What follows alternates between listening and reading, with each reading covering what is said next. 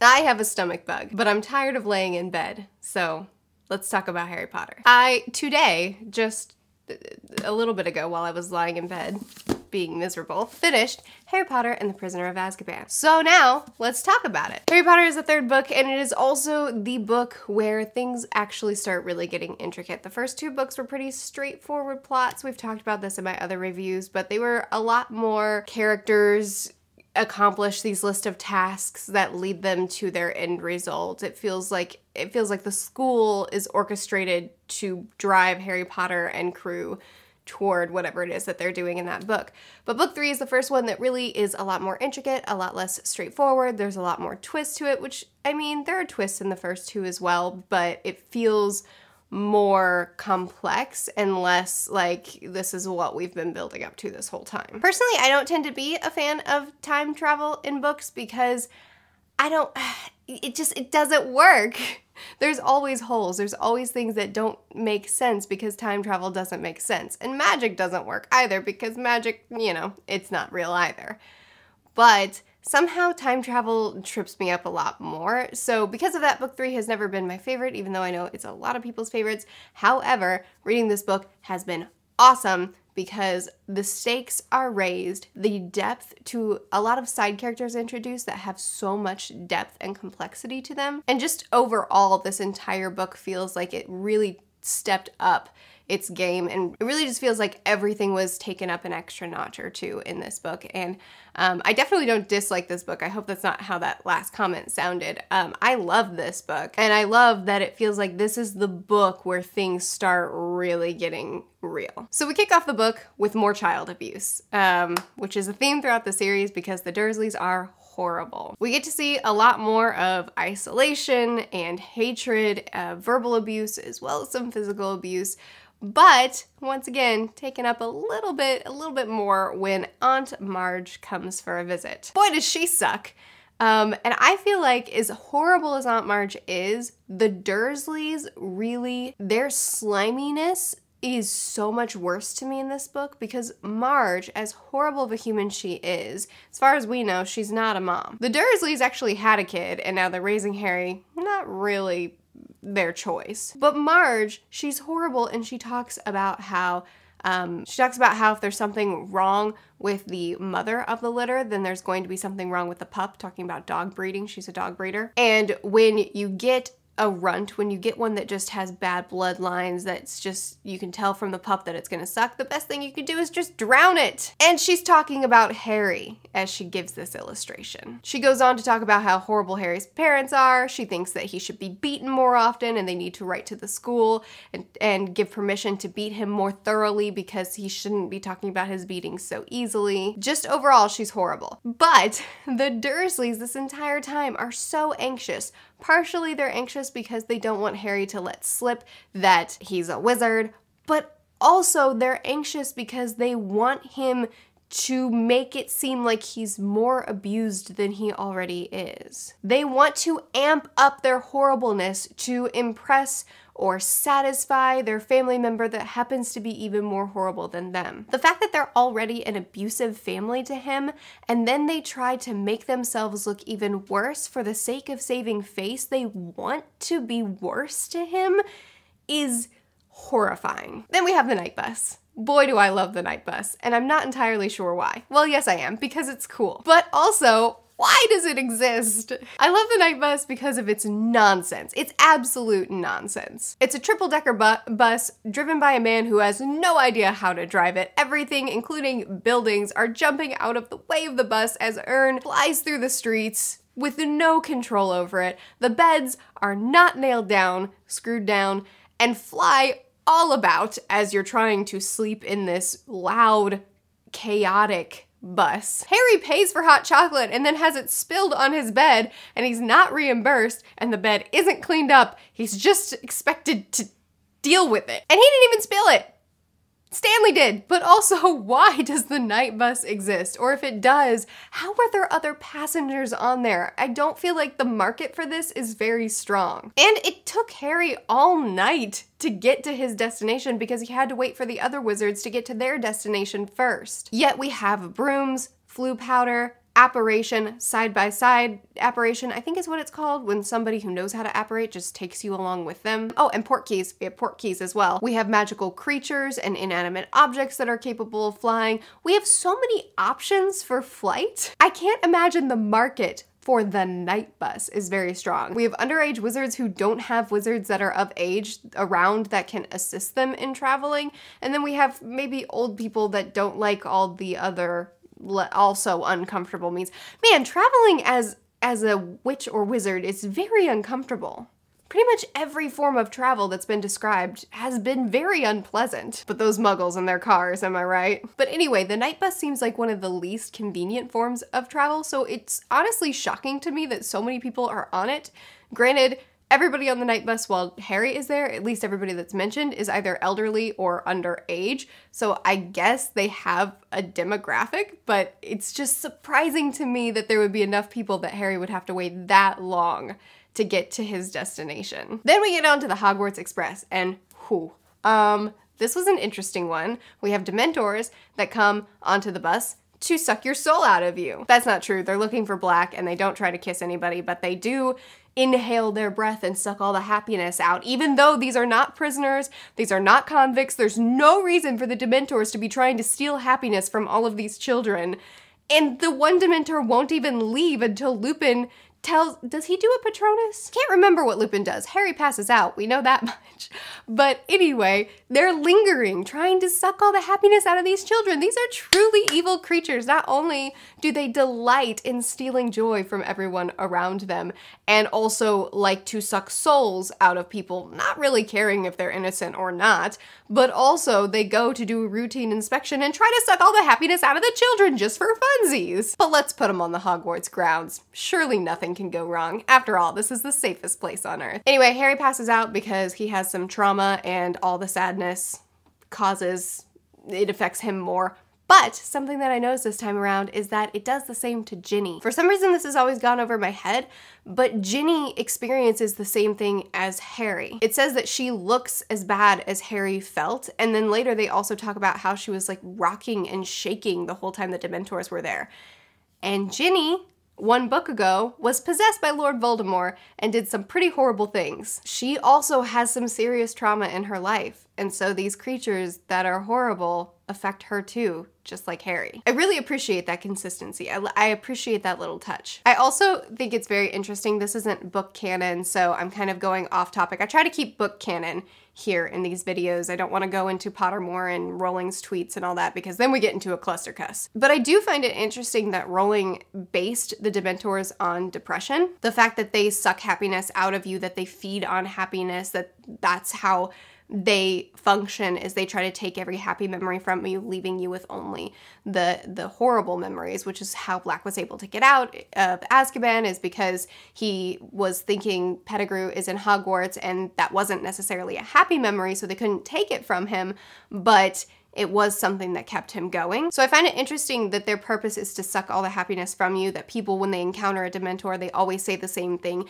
It feels as if I'll never be happy again. And I also think it's just a really funny touch that the thing that helps you the most after you've had an encounter with a Dementor is a lot of chocolate. She based the Dementors off of depression, describes it in a really accurate way, and then says chocolate makes you feel better. I just think that's a really great touch. Speaking about all this Dementor stuff on the Hogwarts Express, let's talk about Lupin. Lupin is one of the best characters in the Harry Potter series. I know that there are some mixed opinions out there, but I feel like for the majority, a lot of us love Lupin. He is so sweet and thoughtful and kind to his students. He really takes Harry under his wing, and obviously there's a reason for that with his love for Harry's dad and their long-lasting friendship before his dad passed away. But also, there are so many things that endeared me to Lupin in this read.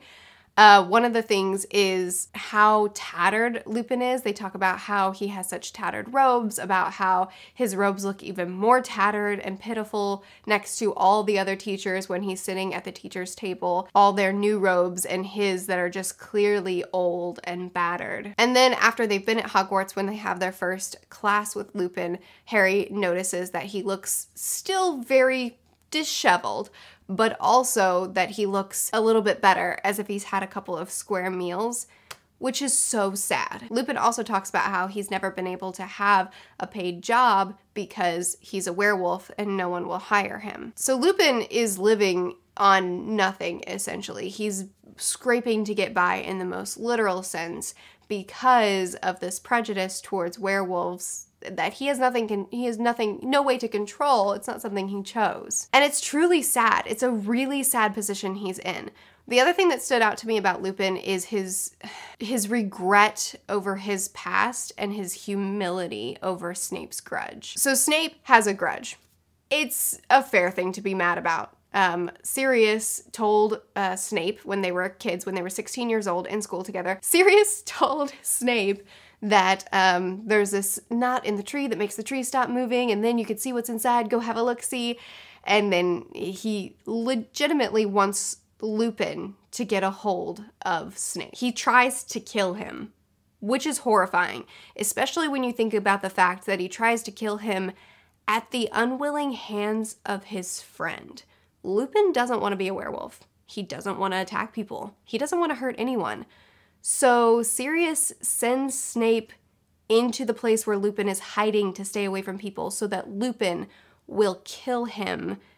And then Lupin is gonna have to live with that? It's a really messed up thing that Sirius did. And then when James realizes what his best friend did, he grabs a hold of, he goes after Sirius, oh golly, these names. He goes after Snape, grabs him, drags him out before Lupin can kill him, but Snape does catch a glimpse of Lupin and finally knows what's been going on with the boys all this time while Lupin is having to be a werewolf once a month. And Snape is understandably pretty mad about the situation. I understand the grudge he's holding. I appreciate that despite the grudge, he's still making the potion for Lupin, probably only because Dumbledore tells him to, but still I appreciate that he's doing it and that he doesn't actively try to poison Lupin. But Lupin has so much regret over that. And it's not his fault. He can't have done anything to prevent this event, and yet he has so much compassion for Snape's situation and really regrets what they put him through, regrets how passive he was as a kid. He talks about how the group wasn't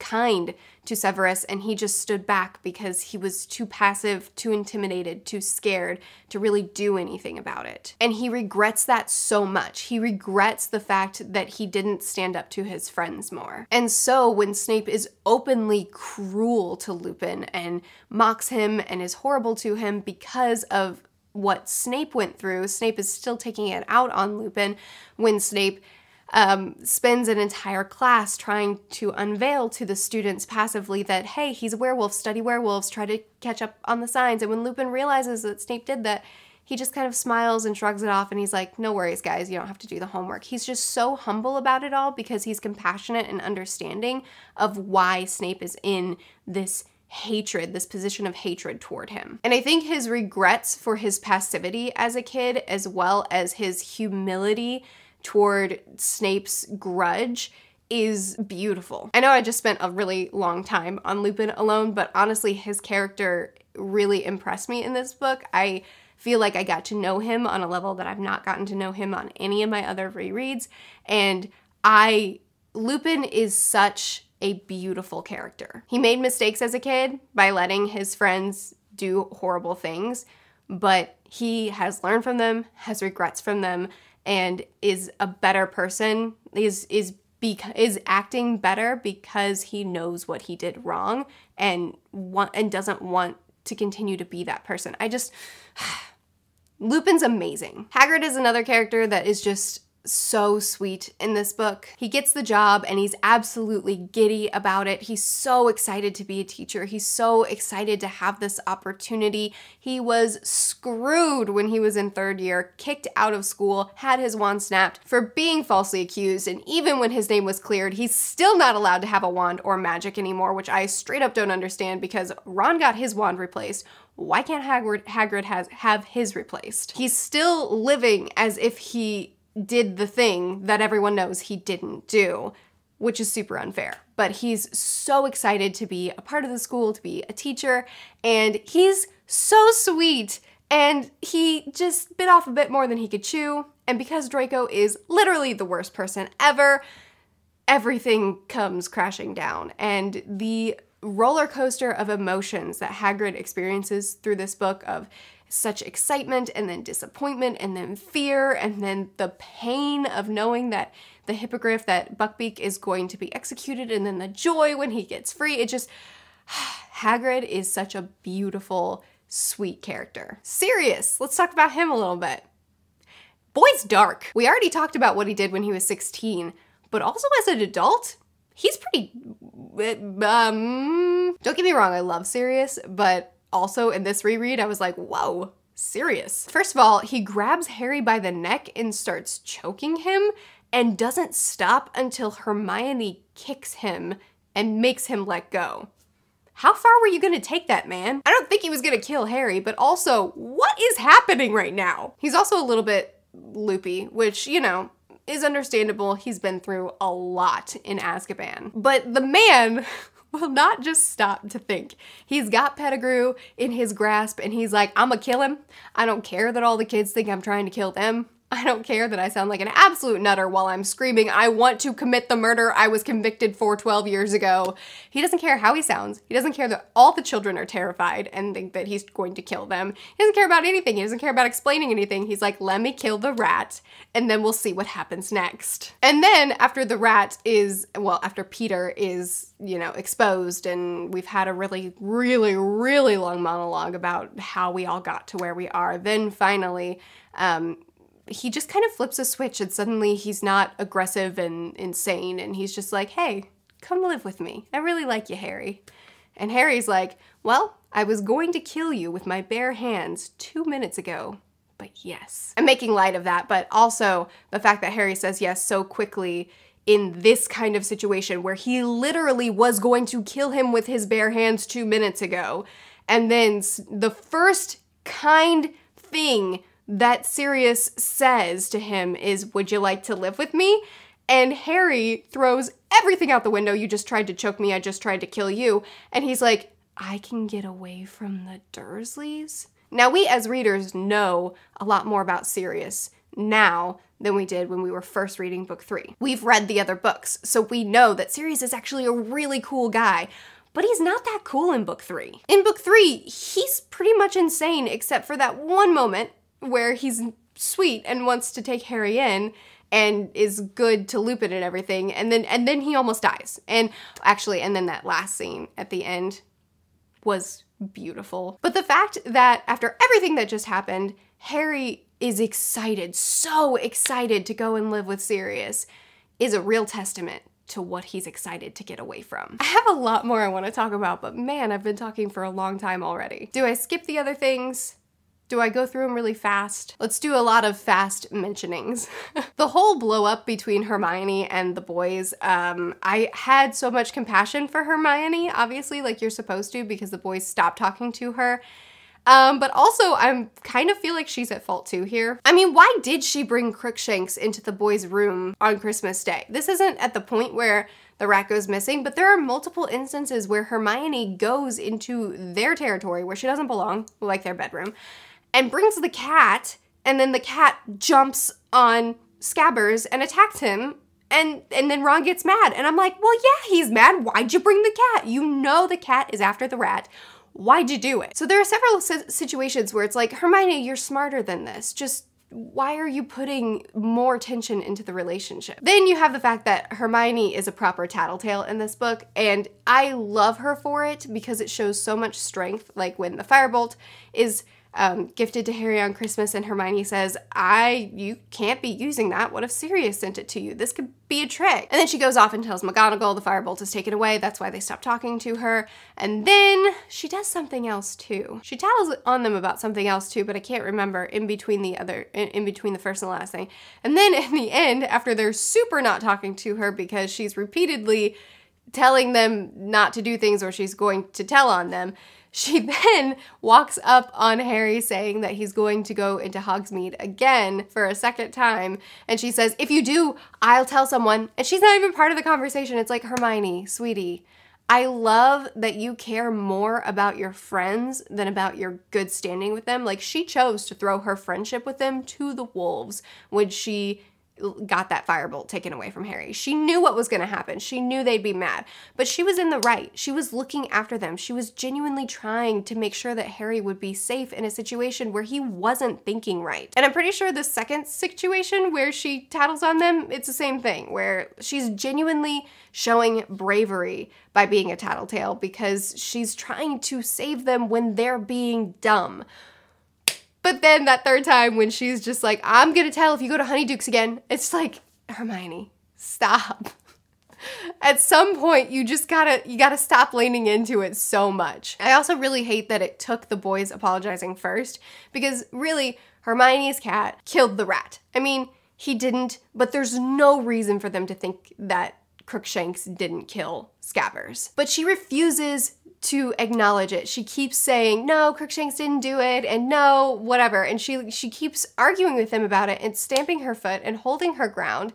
And there's no reason to do it. She won't apologize. She won't say, at least, I'm sorry your rat is dead, Ron. Like, no compassion. She's like, I'm in the right here. And in this situation, she's not. In this situation, it's just a sad thing. Hagrid put it the best when he was like, the cat did what cats do. You guys just need to acknowledge that and move forward and be better friends than you're being. But it took Ron mending the bridge for her to finally say, I'm sorry about what happened. Good job being brief. I also felt really bad for Neville because he got humiliated, shamed, and very punished for Sirius Black getting a hold of his list of passwords because he dropped them somewhere.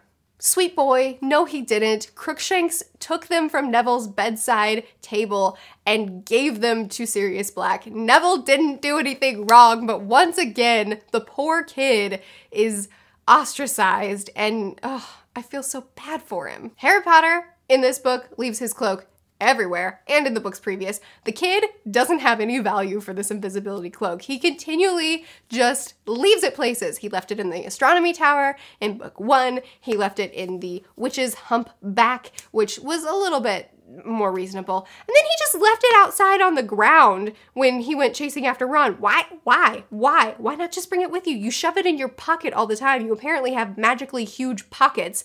Why not shove it in your pocket this time too? Once again, Harry Potter likes to just chuck valuable things aside in the face of danger. Slytherin should not have even played that final Quidditch match. When Malfoy, Crabbe, Goyle, and Flint all acted like Dementors and tried to sabotage Harry's match against Ravenclaw, that should have disqualified them. When they were trying to sabotage the match, sabotage the opponents so that they would have better chances of winning, that should have disqualified them from the Quidditch Cup right then and there. Why were they allowed to play? And then they played so dirty and still there were no consequences. They kept playing dirty, they kept breaking the rules. Madam Hooch would just yell a little bit and then they'd keep playing. I tell you, Quidditch is like the most brutal game in the world. Okay, and then the last thing that I wanted to mention was just acknowledging how short that sequence with the time turner is.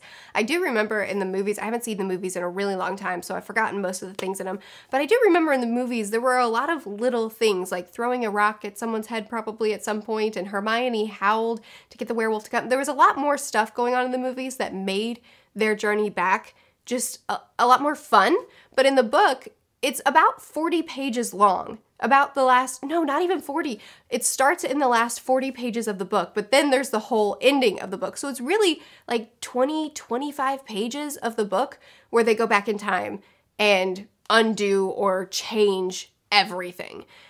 And that's such a small portion of the book, and it's really boring. Like, they go into the woods for a while, they wait. They go into the hut for a while, they wait. It's just, there's not a lot happening except for like the few big things that happen. And it doesn't feel disproportionate still. It's pretty impressive. J.K. Rowling oftentimes just doesn't dedicate very much time to her endings of her books, and yet I still feel pretty good about them most of the time. Anyway, this review has been way too long. I still need to do the It Doesn't Make Sense video, and I don't feel good. So usually my reviews go up on off days, but I didn't do it this time. So here we are, here it is. But tomorrow is going to be the second video. We're gonna dig into all the little things that didn't quite line up just right. I love this book. It was so much fun. These characters are incredible. I would love to keep chatting with you about it in the comments. I post videos every Sunday, Tuesday, Thursday, and Saturday. I'll see you guys again soon. Bye.